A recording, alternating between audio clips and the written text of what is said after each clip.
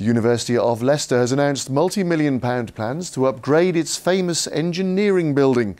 The unusual listed building is classed as one of the country's most inspirational after it was created in the 1960s. But parts of the roof are now leaking. It'll mean replacing the main architectural feature, hundreds of striking glass panels.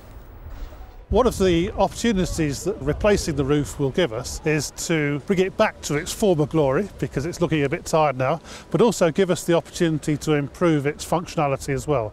So from the point of view of ventilation, heat retention, and simply to make it a better roof, all of that will be very much worthwhile in this project.